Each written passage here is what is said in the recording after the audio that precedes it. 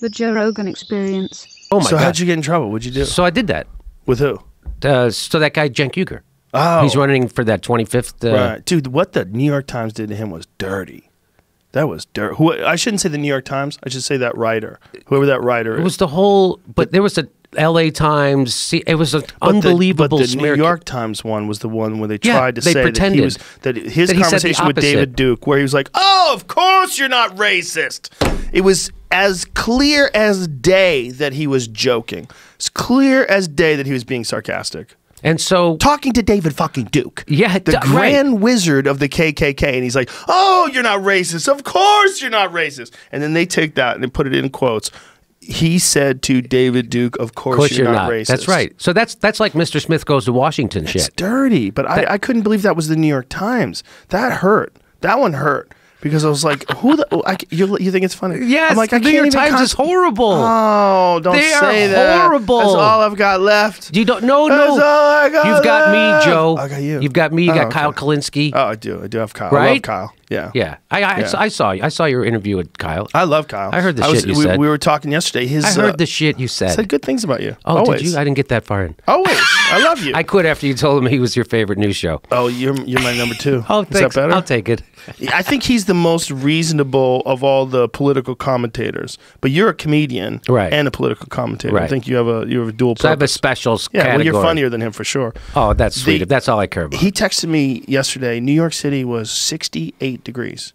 Yes. He was like, "What in the fuck is going on?" But then he's like, "I feel bad because I feel so happy." Because like seasonal depression, you know, when it's sunny out and 68 degrees, like, yeah, everything's great. Meanwhile, the world's on fire. Yeah. Yeah. Oh, whatever. It's warm. It is warm. Yeah.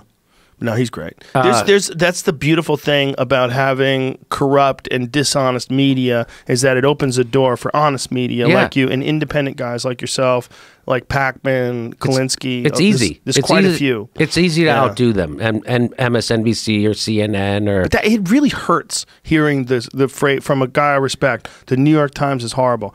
That's always been what I trusted. I've always Me too. I know it was. It was tough. It was tough when I realized that the mainstream news media is just the mouthpiece for the establishment when it really matters. They're for every war. Yeah. They're for every war. They're repeaters.